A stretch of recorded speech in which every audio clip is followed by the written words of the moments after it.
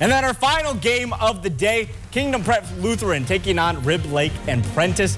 First quarter, 4th and 15 for the Hawks.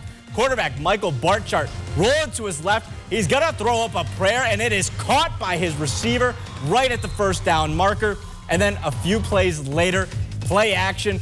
He's in trouble, and he's going to make a grave mistake, and the interception is made by the Wolfpack. This game was a defensive slugfest into the second, still tied at 0.